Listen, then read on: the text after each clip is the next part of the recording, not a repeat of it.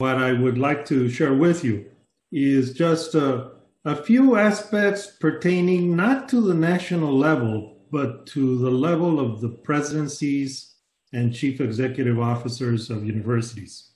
It is clear that before the pandemic, there was a call for disruptive innovation. When the pandemic hit, we all had to innovate, disruptively or not, but we had to. We had no option.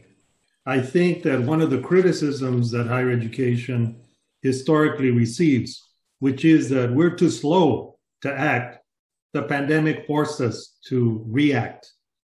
The important thing, of course, is not to continue coping with what has happened or the lingering situation, but to try to make sense of how all of this impacts the post-pandemic era.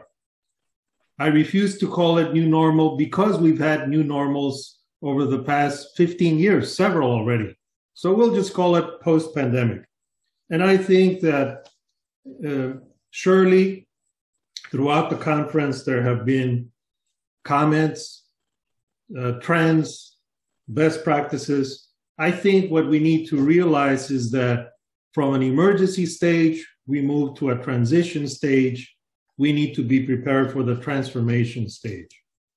I believe that what's important, again, highlighting the role of leaders, is to underscore some of the things that we will be faced with, and that in one way or another, depending the context where we are at, depending the institution that we lead, in order to move forward and make effective the institutional mission. We had the triennial conference, Remus, in July. So we had 400 universities, 40 participants, and I will allow myself to draw, without specifying who said it, a couple of things that I think would be important to contribute to this panel. Number one, that as leaders, we need to embrace nimbility. We've heard of the concept of nimble and quick. Nimbility is a step further beyond that. We need to put on our bifocal lenses and exercise bifocal leadership, which is, of course, minding the here and now, stabilizing and balancing the institution, but rallying the forces, so to speak, to move forward. We also need to be focusing on short, accessible, laser precision types of skills that, along with the aspiration of developing the whole person, we also need to reinforce in a different type of economy. The intercultural, the international, the development of the whole individual, I think, needs to be underlined. There are some concepts, such as the academic bank of credit, that our colleagues from India put on the table. And that's that we need to acknowledge that throughout the life cycle in the future, more graduates will have concluded their studies, having gone to more than just one or two institutions, maybe 3, 4, or 5.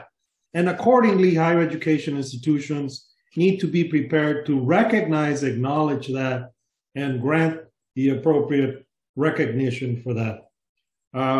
I'm sorry that I'm taking one away from Paco, but he espouses more personalized programs and more individual learning. Very important in the future.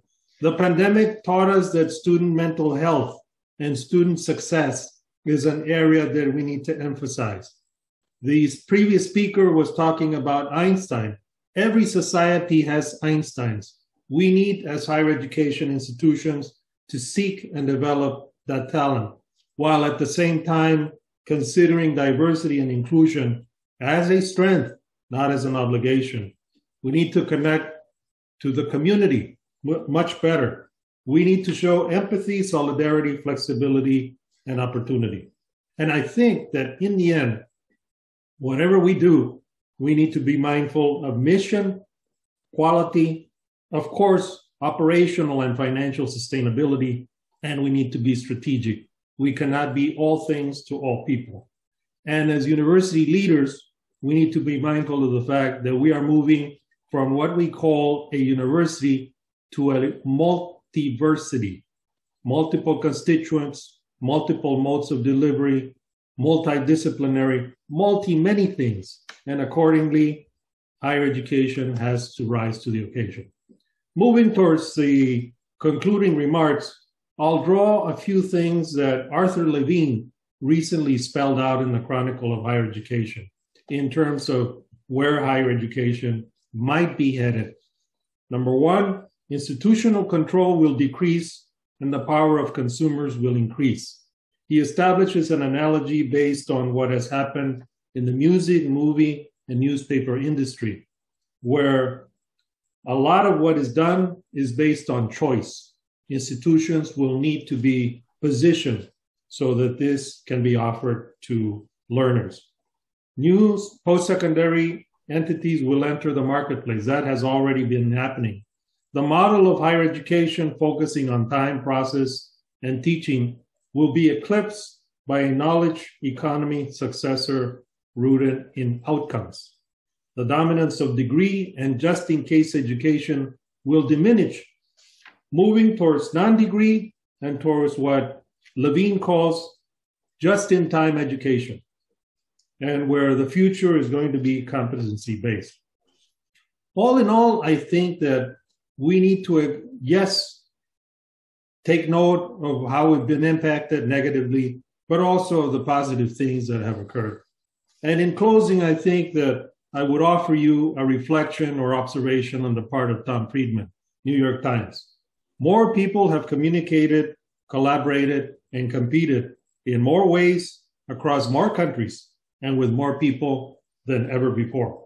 We need to make sense of what we've experienced and prepare for the post-pandemic.